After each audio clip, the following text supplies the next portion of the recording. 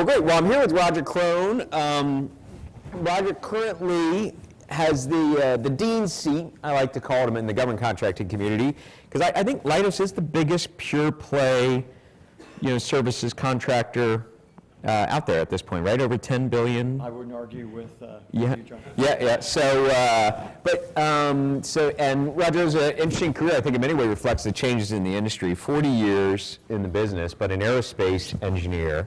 And I want to come back to some career and leadership things too later.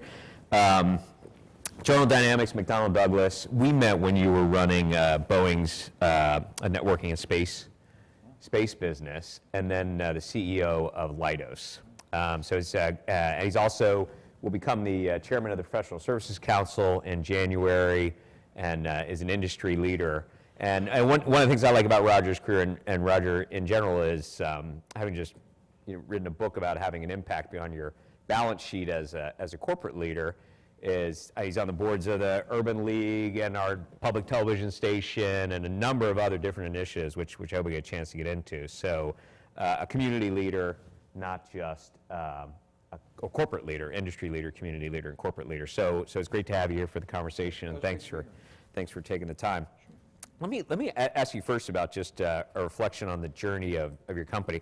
If someone had told me, 7, 8 years ago that an iconic company with a kind of iconic founder culture was going to be first split into 2 different companies, and then one of the remaining companies would then merge with a huge part of another aerospace company, and it would create the biggest pure play government contracting services provider that the industry's ever known. I would have said, well, that's silly. What I would have said is, what's going to happen in the environment that would prompt somebody to want to do that? But not only has it been done, SAIC split, Leidos came into being, and then you pulled off one of the biggest mergers in history in the services business with the integration of Lockheed's business, services business there. So rather than the corporate strategy, which you had to say as a public company CEO many times, can you reflect with us, what was happening in the industry? What was happening in the way the government is buying things and the way technology and systems are being procured that might have provided a background or a rationale for that series of moves, which were not so predictable only a couple of years ago? Yeah, well, I think there were maybe 2 ways to look at it. There was sort of this, environmental regulatory issue, and we may come back to it. Right. But a lot of these type of developments flowed down from what we kind of refer to as the Druyan issue. And then, so that really what led to actually quite a few of the companies in the industry that all have kind of these kind of, new kind of novel names. And then the consolidation really is about scale and having an impact and having enough resources and balance sheet to invest and to grow. And it's a big business, it's a big challenge. To differentiate yourself, it requires a strong balance sheet, great set of people, past performance. And we looked at it, in 2014, 2015, and where we were, and said, you become a little bit niche-y, even at, it's hard to believe, even at $5 billion. Right? Because if you do, say, industry 3% of revenue and investment, that's $150 million. If you double the size of the company, you can double the size of the resources that you have to invest and grow. And we, as a leadership team, because really a decision with me and the board, said, we're either going to be acquire or an acquiree. And had obviously run numbers all different ways. And then I'd like to say we're really smart. We're also very fortunate and very lucky that the right opportunity came up at the right time with the right structure. And so the Reverse Morris Trust allowed us to use some equity and some debt to close the transaction with Lockheed. And then I think what's maybe the amazing thing is that we integrated so well. And John, Which nobody was predicting. Everybody said this is chalk and cheese, right? This is not going to work. Well, and you know, I mean, I know you couldn't say that publicly, but that's we were all saying it. Right. Well, let's see. But it's worked really well. It has worked beyond anyone's expectations. Right. It has been fantastic. And I've said this before. I was at McDonnell Douglas when we were bought by Boeing, and I think maybe from a leadership standpoint that helped, because I had a sense of what it was like, you know, to go through a transaction as the company that was bought. And I learned a lot personally about the good and the bad. And I think I was able to bring that to kind of our plan to bring the two organizations together. And as we said, a lot of companies, and we've seen that in a couple of the mergers today, buy a company and they kind of leave it whole and it becomes an operating unit. And if you go back to the old McDonnell Douglas, and McDonnell was in St. Louis, Douglas was in California. And in the time I spent there, you know, they like never really integrated. And so we made the decision that on day one, we were gonna, you know, kind of like put everybody in a box and shake it up and then reorganize and then put the best people in the jobs that were available, regardless of whether you were Heritage Leidos or Heritage Lockheed. And not only did we say it, right, but we actually did it. And I think that got us a lot of credibility. And you know, today, if you look at our leadership team, it is very much a blend of the two companies. And I think, you know, everybody looks for the tone at the top and do your feet follow your rhetoric, and I think in this case it did. And then I also believe that the folks at IS&GS, you know, felt that we would be a better container, a better capital structure, a better business development and execution processes, which would help them to grow and to advance in their career. And so I think it worked out well. Yeah, I think it's been a model for successful acquisitions, and the reason I say that is, and maybe you had an advantage not being, say, like a career, you know, SAIC person or something like that for 30 years, but it's from the outside, it strikes me that people have taken on the combined personality of the combined companies much more quickly than, you'll still find people who refer to themselves, oh, you work for Northrop Grumman? They'll say, no, I'm a Grumman person.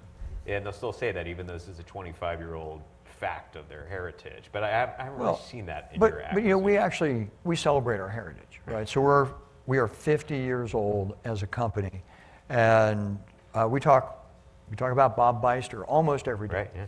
Because Bob, who was our founder, and we were an ESOP, we're employee-owned for the first 40 years, and that allowed him to create a really kind of entrepreneurial innovation culture.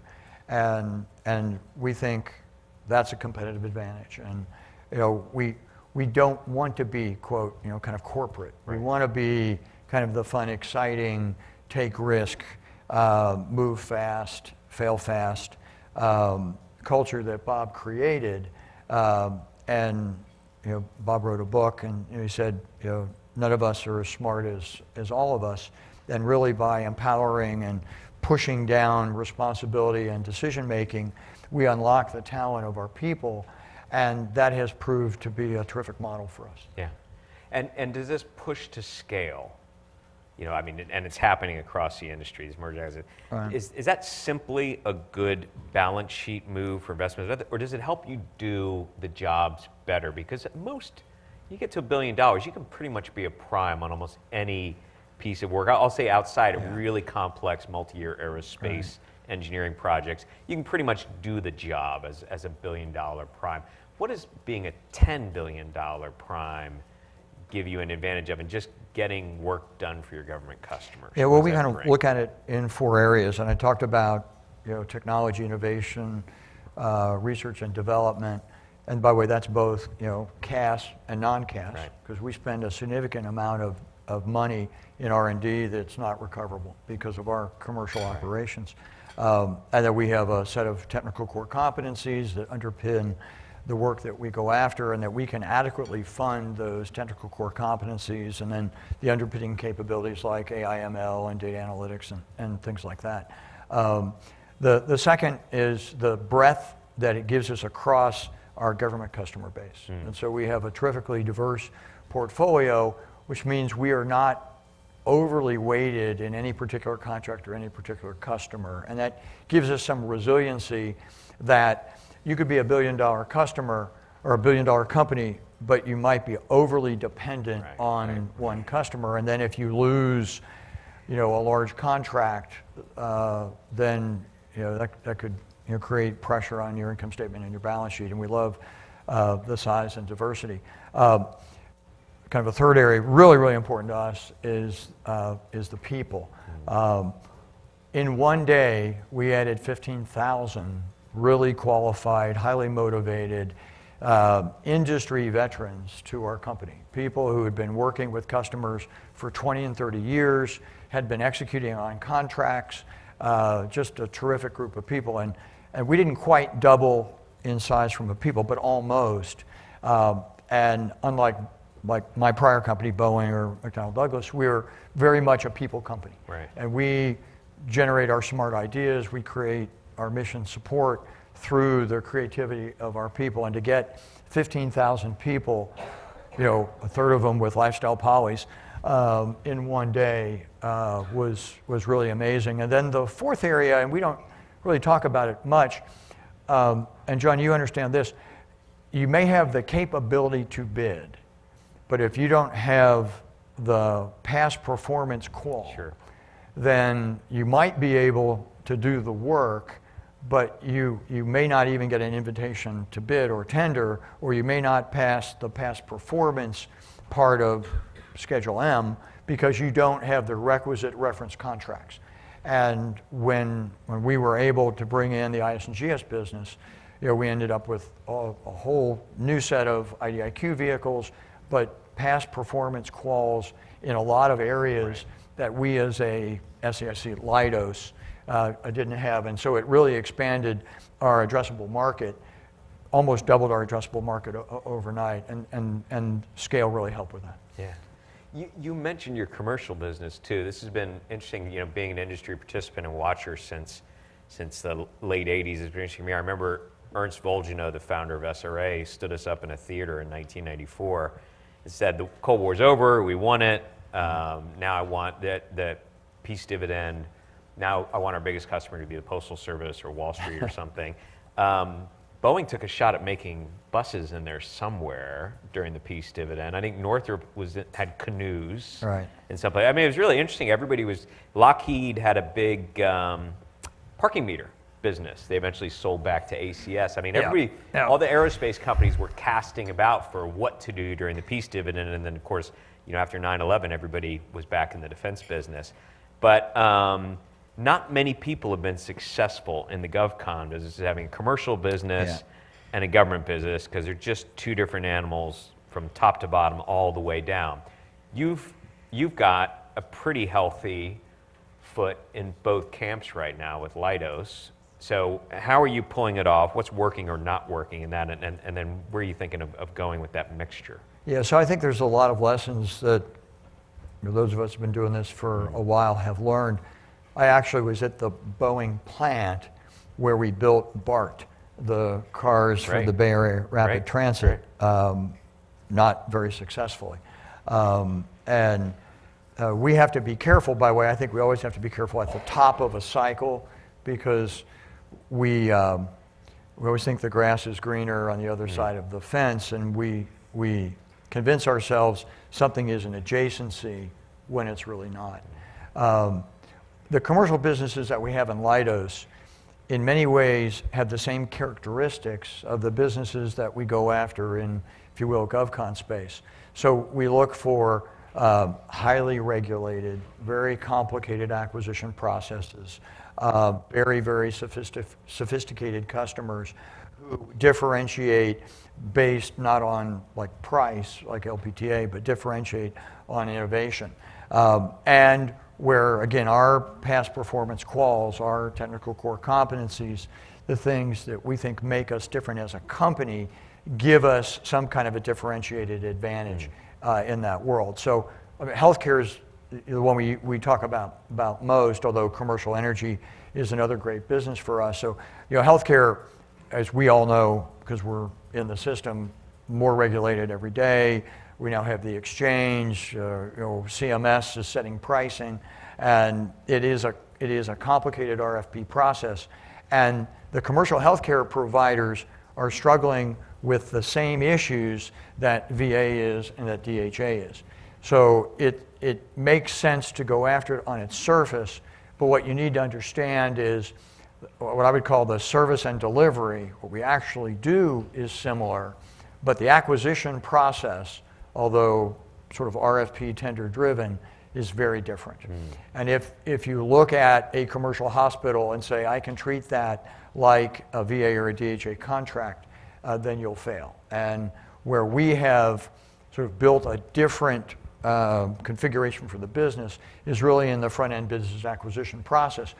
On the back end, service and delivery, how you write code, how you do agile development. What we do in secure DevOps, we do in agile development for our commercial customers. In fact, our largest software development facility, we do work for all 4 of our operating units in the same physical space, right? Because the value stream and the processes that we use to do software development today are common.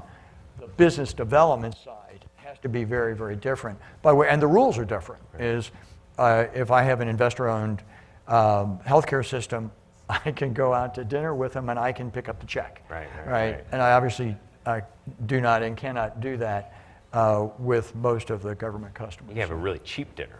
Yeah. Per diem. Yeah, you can go to Chipotle. Right. And let them pick up the check. Yeah. Okay. We heard we had a dinner last night for some of the speakers just to get some soundings of what's going on, and we want to polish up what we want to talk about today. Several of the government officials mentioned that and reaffirmed something we all know, which is that most of today's acquisition system was designed to procure large aerospace systems and components and the various things thereof. And of course, now well over 50% of government contracting is services related, and most of it technology services related in many respects. Your own career seems to have paralleled this. You're an aerospace engineer, which is probably really useful for doing aerospace engineering stuff. But now you're running a technology innovation services provider, systems integrator. So how do you think through that? I mean, you're a Six Sigma and a former manufacturing guy and an aerospace engineer, but now you're in a very different business, and yet you're still having to work most of your business through an acquisition process that reflects your old world, not so much your new world. But are these coming together in what way? How do you see that from the CEO's seat? Yeah, it's been an interesting career and a transition, and I worked on McDonnell Douglas's Joint Strike Fighter program in 93, 94. F-35 went IOC last year. Right. Okay, that's a long time constant. All right, I had the Apache program, as you probably know. Yeah. That's a 40, 50, 60-year franchise, and you only have to win it once. In our world, we talk about book to bill. We didn't talk about book to bill in my other life. We have to win $1.5 billion every month, and it's every month. I mean, the time constants are shorter. We have to be more agile, and we are trying to do this in a system, right, that really was created to buy F-35s and Apaches. And I think we all struggle with the system that we have, the PBBS acquisition system, and the need to move fast. I know Ellen will be here later today, and if you talk to Mike Griffin, he will say the same thing, is that we have got to overhaul and find ways to use the system that we have inherited to respond to the need and by the way, the threat, right? Because the people that we are building systems to counter don't even have a PBBS system, right? They're, centrally managed. They can make decisions in a day, for us to get an ECP processed and what have you. So there have been some bright lights on the horizon. We're back. I had at one time the largest OTA. It was an 845, Section 845 OTA, but it was a $20 billion OTA. And we could argue whether it went all that well or not, but as a result, OTAs were sort of outlawed for a decade, and nobody wrote 845s. And now we're using 804s, right, to be agile and to be flexible and to move much faster. That's a good start.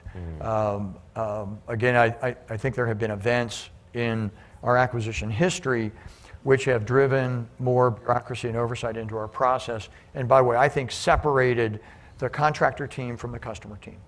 To where, I grew up in my early years, I would go out on flight test, I'd be with my customer in the room on a joint test team and got to understand their mission. I created relationships that were career-long relationships, and the whole system has gotten away from that, and we've gotten too focused on the compliance and checking every box, as opposed to realizing, hey, we're here for a purpose, and that's to help the administration protect the country against all enemies, foreign and domestic, and that ought to be overriding. And we need to continue to improve our acquisition system so it can be responsive to the threat that we have to fight in the future, and one that's not constrained by the systems that we have. Yeah, I think that's right. I often look for, in conversations with my own government partners, I often look for even simple things like how often we actually talk about each other as a partner or a vendor. Right. Even those words make a big difference, because they betray in some ways where you sit in somebody's value chain. And for the kind of work your company does, mine and some others, it's like an agile software development team, right? Constant partnership, constant interaction, constant flexing. And this swings on a pendulum over the course of time. Sometimes there's good partnerships. They say industry and the government are too cozy, and let's have more separation. And then sometimes we get into we're too far separated, and actually a vendor-supplier relationship is not the best way to categorize complex service contracting. Where are we now, in your mind, in that swing about the general relationship of government contracting, especially services, with their customer? Well, I'd like to think that we are swinging more in the collaborative direction, but the movement of change in the system that we've created is just way too slow. And we do measure this relationship almost by administrations, because the administrations pick the secretaries kind of drive the culture in the building, at least in the Pentagon, and we could talk about the other government agencies as well. And now we're in the maybe last year and a half, before an election, and trying to get change done, trying to get anything done in the last year before an election is really, really difficult. So especially in a CR environment. It's a CR environment. Clearly there are things in the newspaper that are getting more attention than buying services and equipment for the nation, and I think that's unfortunate, because we ought to be looking at what are the emerging, now near peer nations, and there are clearly countries out there who said we want to be the military and economic leader of the world, and we have a 50-year, 100-year, 1,000-year plan to do that, and we need to focus on our response to that instead of whatever we may be focusing on, whatever's in the Washington Post today, which unfortunately probably isn't about making sure that we are the strong nation that we need to be. I believe that the acquisition professionals on the government side, understand this and they want to do the right thing, but they look at their leadership and where we are in the political cycle, and what can you do with kind of a year left, and you'll have I think Bruce is coming, and you'll have Ellen. You say, okay, what can you get done with the time you have left? Now maybe they have 5 years instead of 1, but I know I've talked to many of them. They go, I'm not going to go for that thing that takes 3 years to implement. I'm going to pick a project that I know I can get done, or at least get started, because if the administration changes and you have gone through, say, quote, the equivalent of milestone B, then you're a candidate for rescission. So I'd like to think we're going in the right direction. I'm a little concerned what the future looks like 2 or 3 years out. Assuming we keep the 2-year budget deal, we get through a CR, we finally get to a bill, then hopefully we keep that for 2 years, then you let some of those obligations flow through. Maybe you've got 2.5, 3 years, and then after that, we are running a $1 trillion deficit. And there are some dark clouds on the horizon relative to our whole acquisition system, and we cannot borrow $1 trillion a year forever. And that is going to come home to roost, 3 or 4 years from now. And I think, all of us in the industry are trying to understand what that means. It was probably clear what it means. It means lower revenue and higher taxes, right? Because I don't know how else you deal with the deficit. And so we're all giving that some thought. But relative to the acquisition, Other than that, Mrs. Lincoln, right? The play was great. Well, and Kai von Rumor, who's at Cowen, put out a piece yesterday that said, have multiples topped, in the industry, and he points to these issues. By the way, these are not, this is not new news, but it is something we're all thinking about.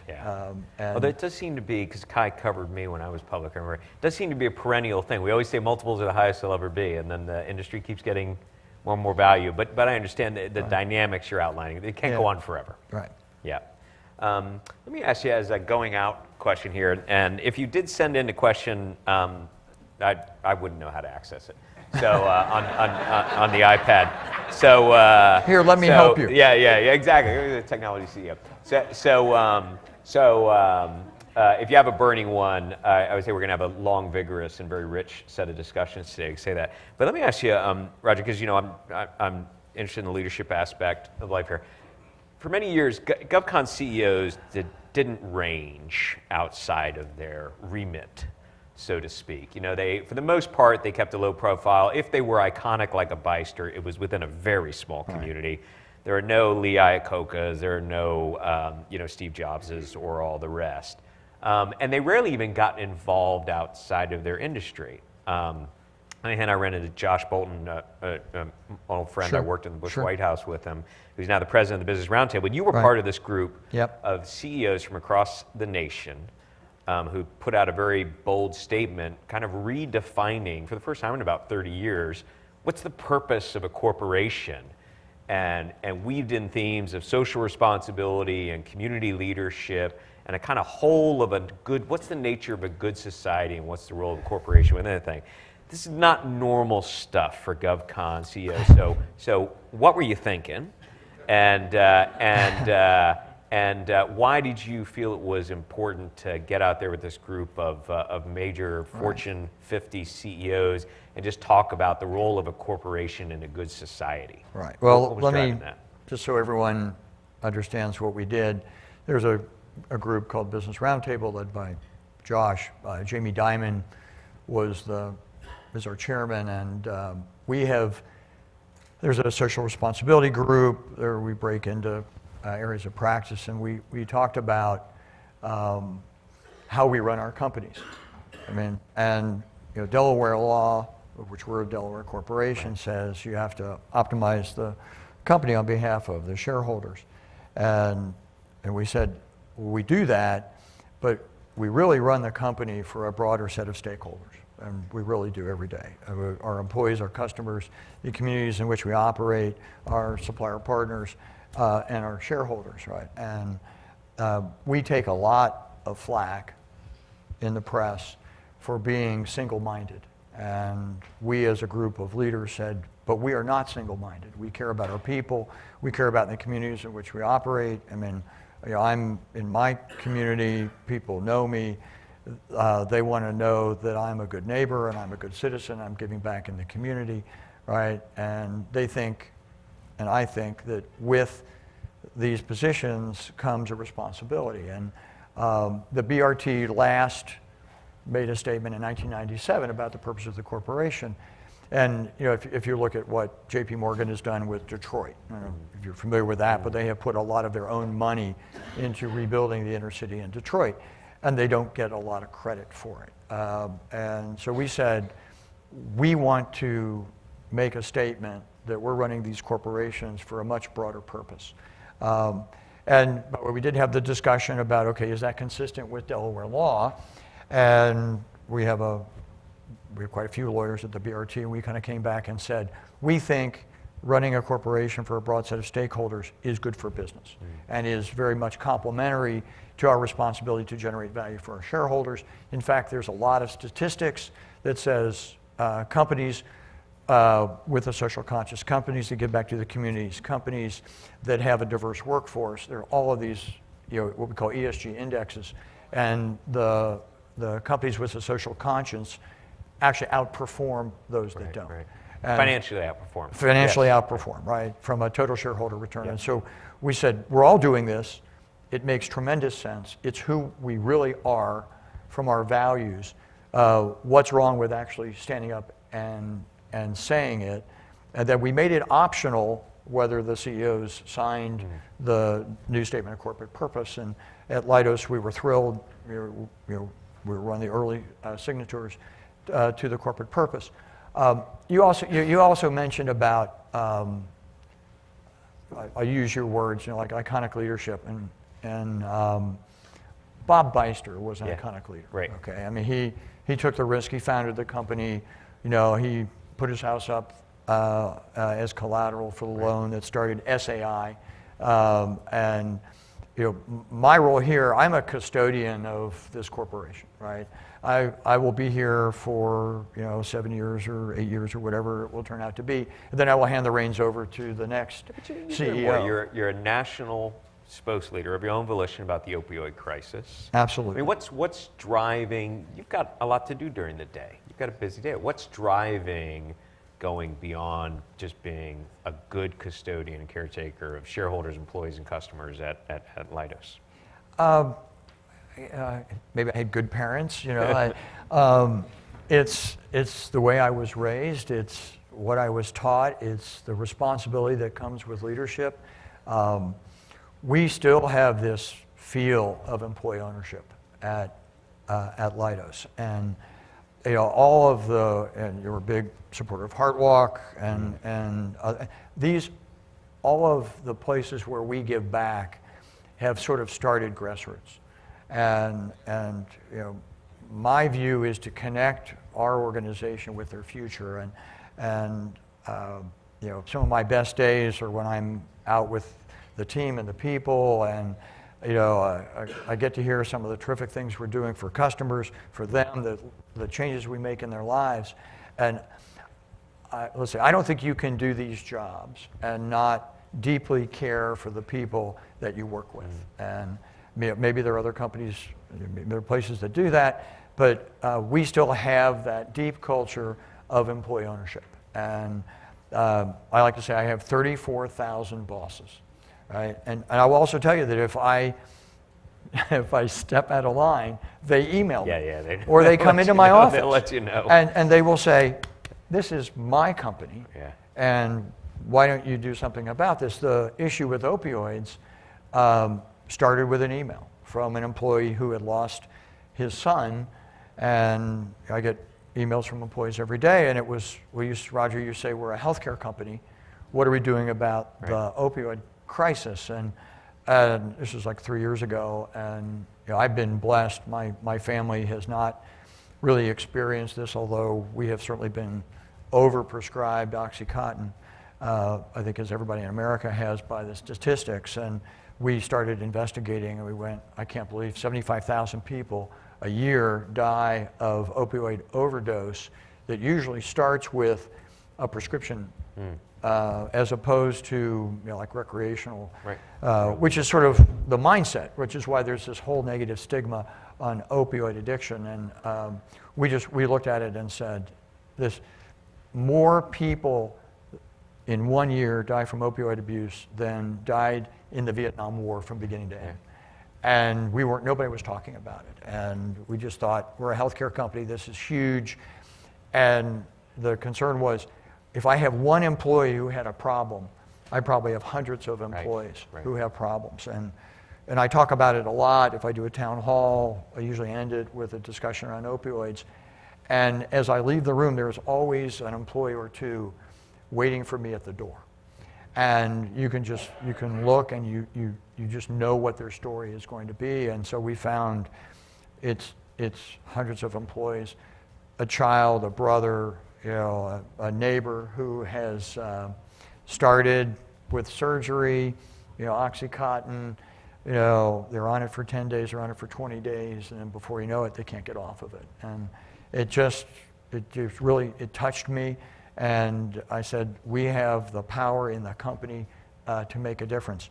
One other point I do want to make is that we have made a commitment. We give 1% of earnings back, you know, so it's just what we have said. We do not have, like the Leidos Community Fund, you know, other companies where you ask people to contribute, you pool it, and then you spend the money. What we do is we make a commitment to spend, and we have essentially told our employees, we want to know where you invest your time, talent, and treasure.